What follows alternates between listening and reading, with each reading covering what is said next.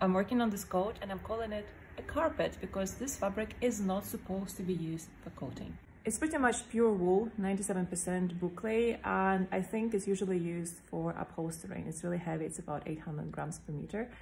But I love me a good challenge, and the best news is this fabric doesn't fray at all. After trying all different types of buttonholes, I realized I can just stitch it around and cut through, and that's it.